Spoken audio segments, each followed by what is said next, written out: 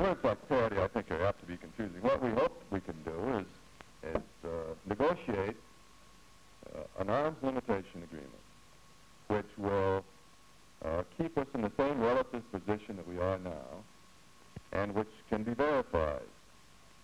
Now, in order to accomplish the first part of that formula, we have to be sure that the limitation agreement is mutually advantageous, that neither side gets an advantage because of the agreement.